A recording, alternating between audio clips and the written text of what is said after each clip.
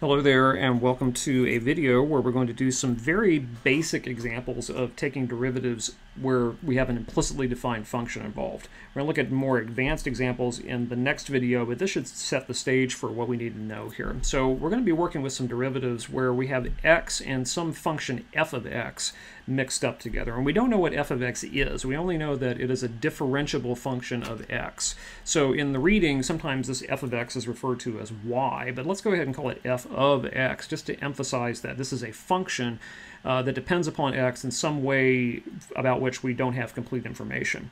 So with that minimal amount of information, let's try to find some derivatives here. So first of all, let's take the derivative of x cubed plus f of x. Well, I'm going to proceed through the derivative taking process just like I normally would, and that means I can use the sum rule to turn this into the derivative with respect to x of x cubed plus the derivative with respect to x of this mystery function f of x. Okay, so part of this expression you see here now is easy, and namely this part. This part is just a straight derivative that we were used to from a long time ago, and that derivative is just 3x squared. Plus, now I have to think about what to do with this thing. I don't actually know what f of x is. I don't have a formula for it. I don't have a graph for it. I only know that it is a differentiable function of x. And so when I'm asked to find out what its derivative is, I can't say much. The only thing I can say is that the derivative of this function is f prime of x. And so that is as far as we can take this derivative here. The derivative process proceeds just like you normally would until we run into this function f, or sometimes, again, in your examples in the reading, it's called y. And in that case, we just treat the function as a differentiable function and try to write out whatever we can formula-wise for its derivative, and this is as far as we can go in this particular case here. Now let's look at a second example where we'll apply the same principle. We're taking the derivative of square root of x times f of x. Now this is a product of two things, a radical function times the function f. And so that means I'm going to need to use the product rule on this. And remember that radical x is the same thing as x to the 1/2 for derivative taking purposes. So I would use the product rule to write this out. I would need to take the derivative with respect to x of the first function and multiply the result times the second, plus take the first function and multiply it times the derivative of the second.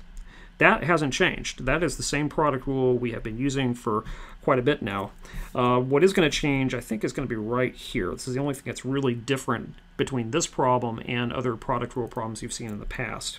The derivative of radical x is 1/2 x to the minus 1/2, and I'm multiplying this times f. I don't know what f is, so this is as much as I can write. Plus radical x. And now again, since I don't know much about f, the only thing I can say about its derivative is that it's equal to f prime. And that's my result. Okay, it seems like we haven't worked hard enough on this, but actually we've done as much as we can with what we have. And so we have this final result here, up to some basic algebra simplifications.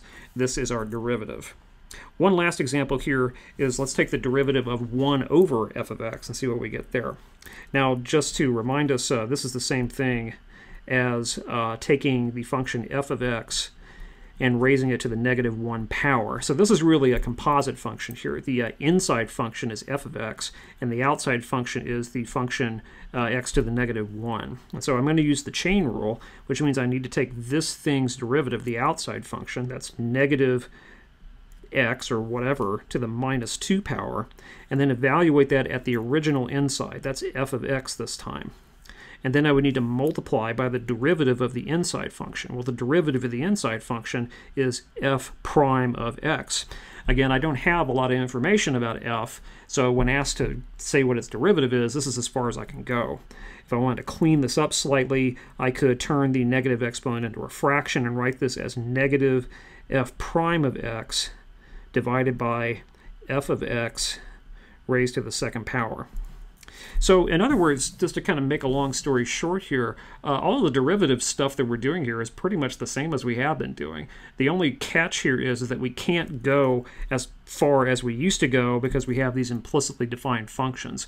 When we encounter them in the derivative taking process, we don't panic. We just write f prime of x whenever we have to use the derivative. But we do take care to use correct rules here, the chain rule in this situation, the product rule and the one at the bottom, and just a regular sum rule and power rule options for the first example. Thanks for watching.